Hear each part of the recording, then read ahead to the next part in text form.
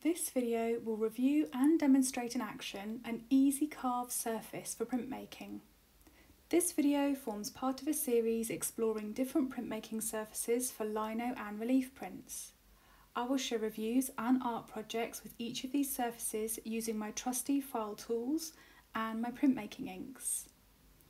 The block I'm using is the Easy Carve Blue block, which has smooth surfaces on both sides, is very flexible and has a soft rubbery plastic feel to it. When I purchased it online, it was labelled as an Easy Carve block for relief printmaking and is approximately 3mm thick.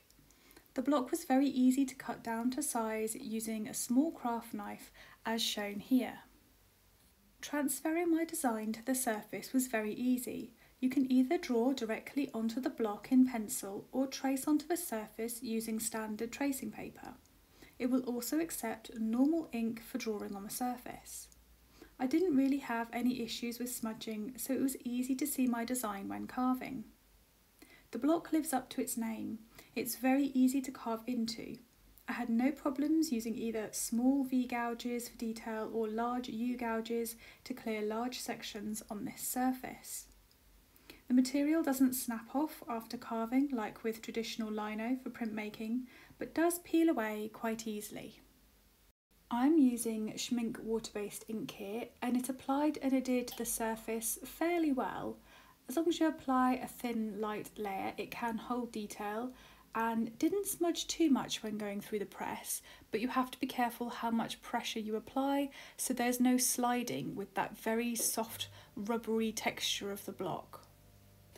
As you can see here, I'm doing a reduction print, so I'm carving away more sections from the same block, and you can see that it's a slightly lighter colour under the surface, a lighter blue, so that helps me to see what I've carved away.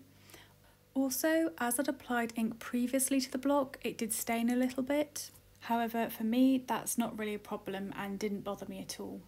I would recommend this printmaking block for beginners and people that perhaps have wrist issues or get sore hands when carving, just because it's so simple to use, so easy to carve and very easy to ink up as well.